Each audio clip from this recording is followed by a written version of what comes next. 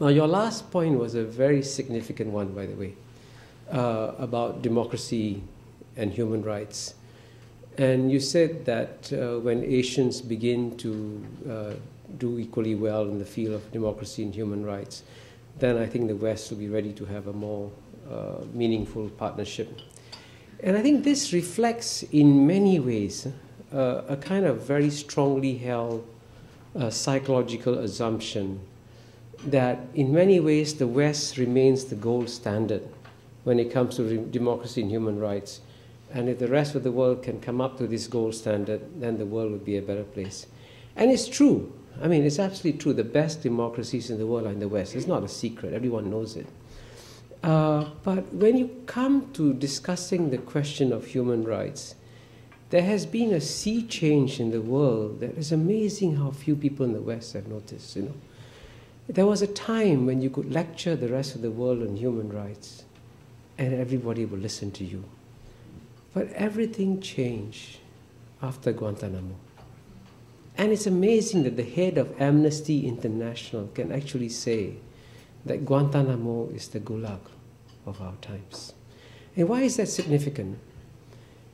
You know, I would say there were two great leaps in the history of human rights. Two great leaps forward. One was when you abolished slavery. And today we wouldn't even dream of going back to slavery. It's inconceivable. We've completely left behind that era. And the other great leap forward was when we began to abolish torture. And we said, we want to create a world where no more torture will be practiced. And if you had asked me 10 years ago when I was coming here for breakfast, 1998, would the country that reintroduces torture be the world's greatest defender of human rights in the United States? I would have said, no way. But it happened. And you have no idea the shock it created on the rest of the world. And they said, hey, this country, the great beacon of democracy and human rights, it is now practicing torture.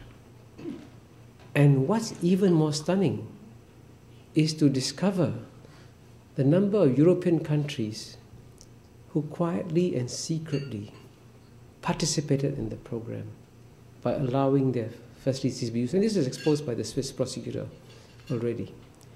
Now, what does that create in the rest of the world, believe me, is extremely intelligent. And they can spot a double standard 1,000 miles away. And they see this double standard, and then they get these lectures on human rights. And it's, it's like the old fable, of the emperor with no clothes, right? Here you are all saying, isn't the emperor wonderful, this gold standard of human rights? And the rest of the world sees the torture and says, what are you talking about? How can you possibly pass judgment on other countries? The State Department reports that they issue every year on human rights on other countries should begin with the phrase, very honestly, we in the United States have decided to reintroduce torture. This is our policy on human rights. Now, let me tell you what is wrong with your policy. And everybody would say, fine. Everybody's being honest. But if you give up that gold standard, then believe me, don't try and impose it on the rest of the world. And so we need a completely new dialogue on human rights. Warren Ho, New York Times. Kishore, at the United Nations, continuing your conversation about human rights, there's an awful lot of talk about human rights and very little action. Your region came in to focus on this issue last fall when the regime in Myanmar basically committed atrocities against its own people. I remember it well because ASEAN, at that moment, actually spoke up in a way, frankly, that other regional groups don't usually speak up in such cases. And I remember Singapore was the chairman at that point, and I think it was your foreign minister who said, what's going on in Myanmar reflects badly on all of us. My question is, accepting your verdict that the West has been very incompetent in this area as well as others, can we expect a more competent performance by Asian nations in the defense of the human rights of its citizens? The answer is yes and a no. It's both. And the reason why I say yes and a no is that, and this is a point I made many years ago in my first book, Can Asians Think, none of us, believe me, want to live in a society where we face the prospects of having our nails pulled out, of arbitrary detentions, of disappearing at night. Believe me, I don't want to live in that kind of society. And most Asians are the same as most Westerners. They crave for exactly the same kind of high standards of human rights that you have still domestically in most Western societies. So in that sense, the answer is yes. That's the direction in which we're going to go to. But the other big lesson that Asians have learned is that you cannot transform societies overnight. And here, frankly, China, having watched what happened to Russia at the end of the Cold War, when they saw how Russia went to instant democracy, had an economic implosion, life expectancy went down, infant mortality rates went up, there was a huge social problems in Russia. They said, that's not what we want for China.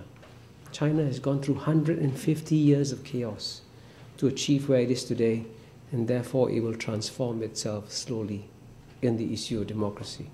So the answer is yes, but not right away. But in the field of human rights, it will definitely move in a positive direction. And you yourself indicated this. The fact that the ASEAN countries can come out and criticize the human rights standards of Myanmar or Burma is a leap forward. It wouldn't have happened before.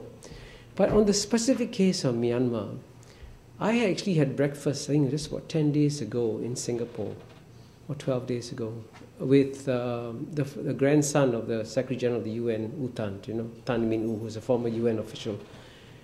And he said the great tragedy of this Western policy of sanctions on Burma and isolating Burma is that you have removed for 20 years all traces of Western influence in Burma. Why? Wouldn't it have been better to engage Burmese society? And this is where the West has got to get rid of this notion that the answer to everything is to impose sanctions. Because all that sanctions do is that they make you feel good. I've taken a moral stand, I've imposed sanctions. But they do no good. They don't transform the society. And the record shows that it's the societies that you engage that transform themselves. Class A example, China today. China's engagement with the world is transformed Chinese society completely. It's now a remarkably open society compared to where it was 30 years ago. And the societies that you ostracize, whether it's North Korea or Cuba or Myanmar, these societies don't improve. So my answer to you is, for all these kinds of examples you cite, don't be afraid. You've got to learn to live in a morally complex world. There's nothing wrong in establishing diplomatic relations with a regime that you don't like, by the way. And incidentally, diplomacy was invented 2,500 years ago, not to enable you to talk to your friends. You don't need diplomatic immunity to talk to your friends. You need diplomatic immunity to talk to your adversaries. And this was figured out by our ancestors 2,500 years ago. But United States, the richest and the most powerful society, has somehow or other got this strange idea in its head that if it establishes diplomatic relations with a country, it's an act of approval. That was not why diplomacy invented 2,500 years ago. So my answer to you is, send an ambassador to Myanmar today.